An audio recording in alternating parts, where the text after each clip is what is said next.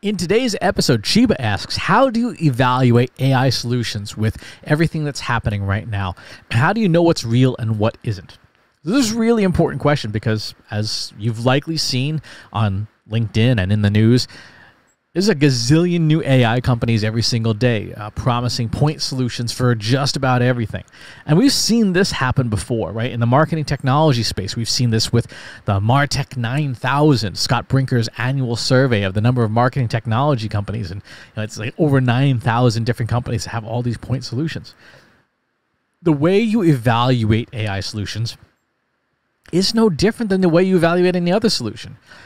The framework that I use that tends to work best is one from Trust Insights. It's the 5 Ps, right? Purpose, people, process, platform, performance. And very quickly, first, what problem are you trying to solve? That's the purpose, right?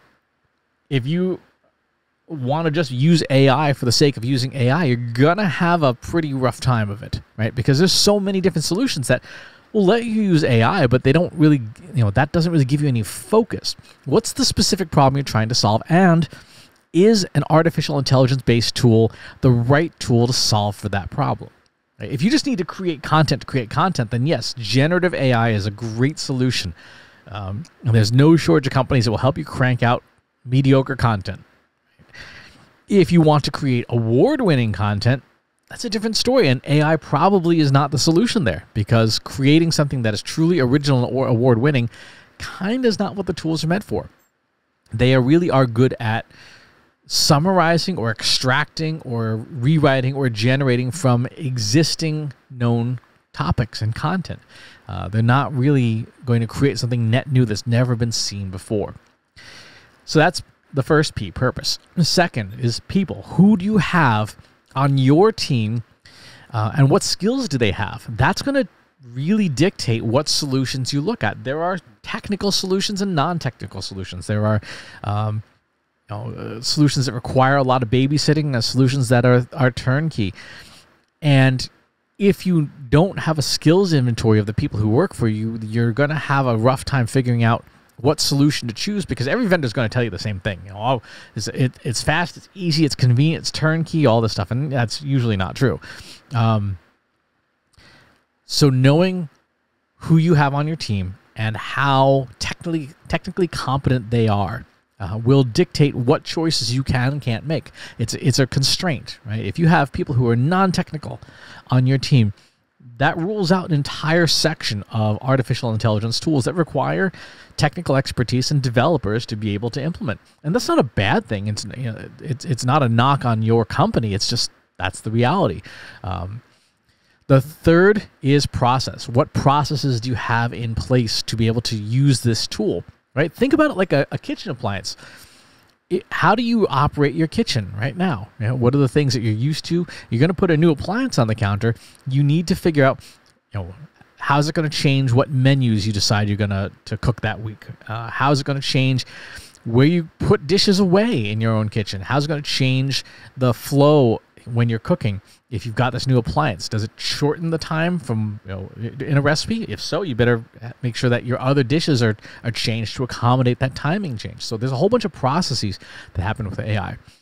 The question that people ask the most and first, which really shouldn't be, is the platform. Like, what tools should I be using? What vendors should I be using? That's the last question you ask, right? That's the question you ask after you figured out the people and the processes and the purpose. Because there's no shortage of tools. The question is it the right tool for your budget, for your technical capabilities, for your data? That's an important set of considerations. And finally is the performance. How do you know that AI is working for you? How do you know that it is improving what you're trying to do and is not reducing your performance? So what are the performance metrics that you're going to measure success by? If you do this first before you start talking to vendors, if you do all 5 Ps, you will be in a much better place to be able to say to a vendor, here's what I'm looking for. And the vendor, the reputable ethical ones will say, nope, that's not us. We can't do that. We can't do this here. We can't do this here. The unethical ones will tell you whatever you want to hear. But if you've gotten the 5 Ps down in writing and you're very clear, you can say, great, you promise this tool can do this. I want that in writing. And I want a service level agreement that says if it doesn't do this thing, you're going to give us our money back plus some. And that's at that point, the vendor will be like, can you give me, maybe we can negotiate on that. But that's the process I would use to evaluate an AI solution or any technology solution. What's the purpose? Who are the people that are going to be involved? What are the processes needed to support the tool? Which tool or vendor you're going to choose? And how do you know that you're going to be successful? Answering those questions in detail will save you so much heartache and so much heartbreak, and keep things from going wildly off the rails and wasting a ton of time and money. So really good question. Thanks for asking. If you like this video, go ahead and hit that subscribe button.